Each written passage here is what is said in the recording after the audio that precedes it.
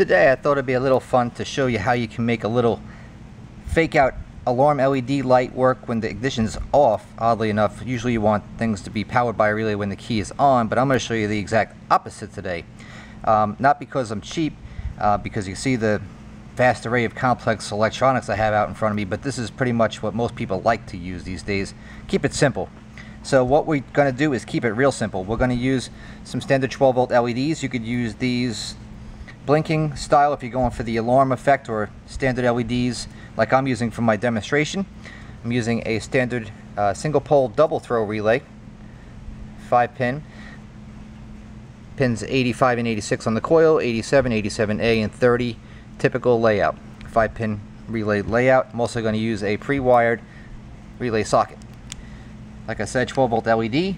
These here are the 12 volt positive and negative coming out of my power supply down yonder, and this here is one already pre-assembled. I'm going to show you how I'm doing this. Now what makes this unique is if you want an accessory to actually come on when your key is off, you might think, well, how could I do this? Well, I'll show you a pretty interesting way of doing it.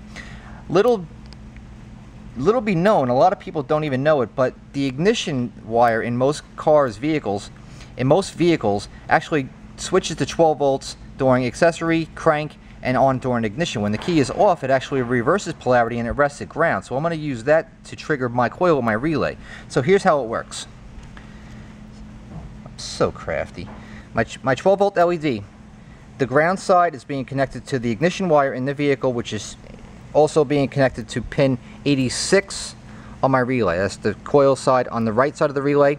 The opposing side of the relay, 85, and the bottom wire, number 30, pin 30, are both going to a constant 12 volts.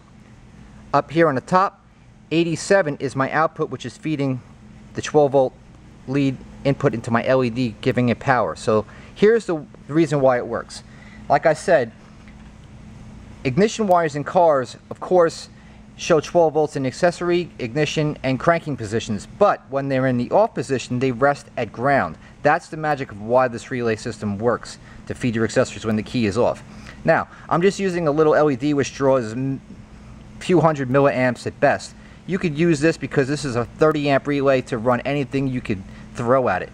So this is going to work as long as you fuse right here up to 30 amps, you're going to get 30 amps on the output side. So this is a very good tool for a lot of accessory aftermarket devices you might want to add on to work when your key is actually in the off position.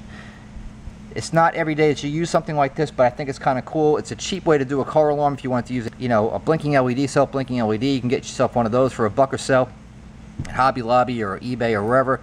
Tie it in there, and you got yourself a good, reliable system to use forever. Relays last forever. They're good for like 100,000 clicks or some ridiculous number.